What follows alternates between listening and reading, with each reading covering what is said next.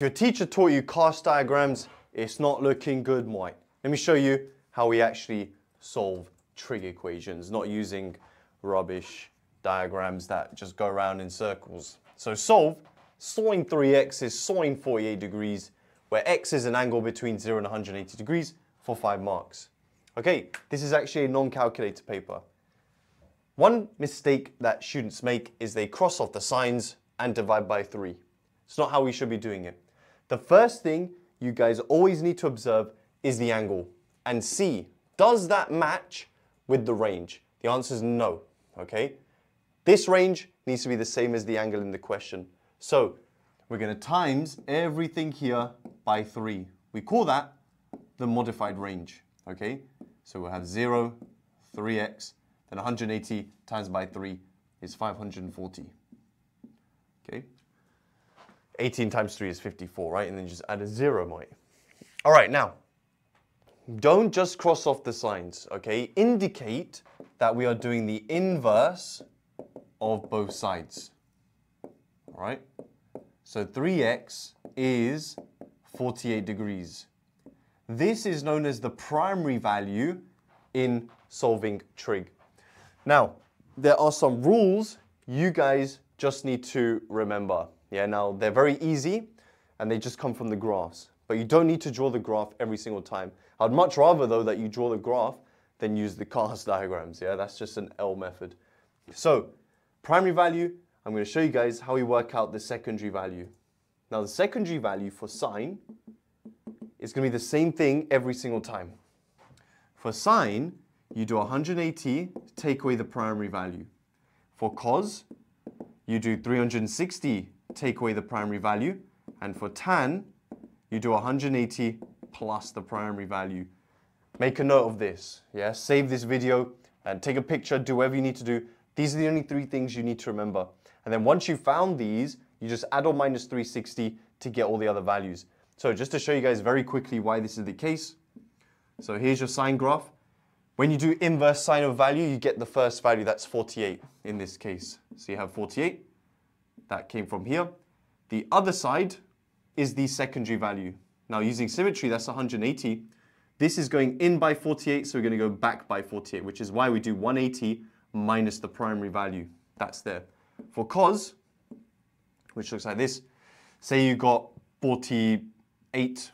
That doesn't look like 48. Just say that gave you 70, okay? Now you can see that the other solution would be over here. This is 360. So to get this value, which is the secondary value, this is in by 70, so in by 70 using symmetry. So 360 minus the primary value. That's over there.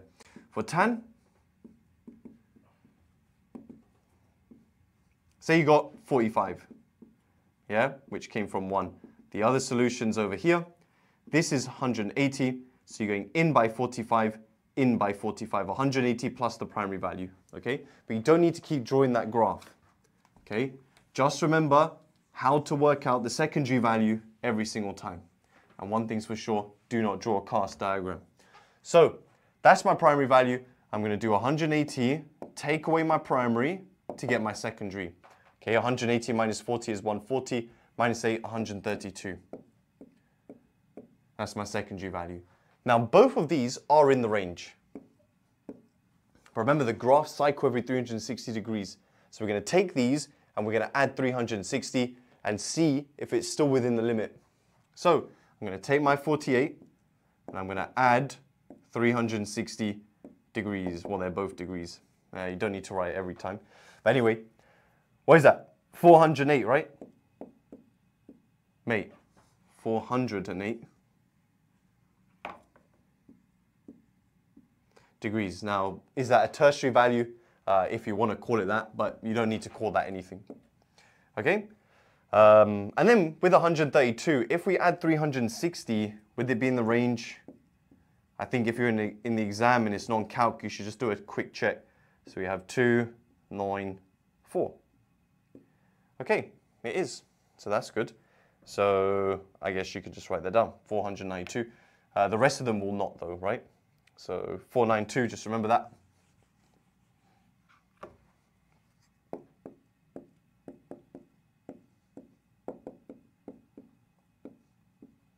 okay?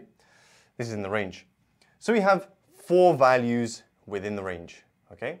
Now, to find our x, we're then just going to divide all of these values by 3. Okay, this is where it's just a bit tedious, right? But 3 goes into 4 once, with a remainder of 1, then 6.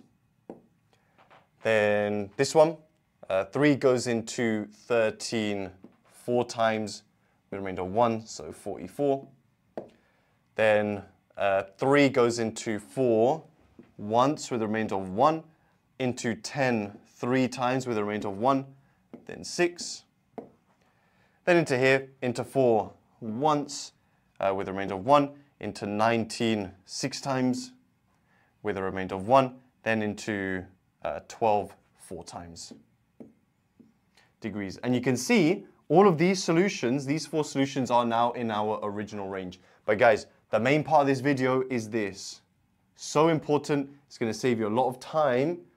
Yeah, all of my students do this and they've all transitioned away from that rubbish cast diagram. So if you enjoyed today's video, make sure you like the video and subscribe for more further maths content like this.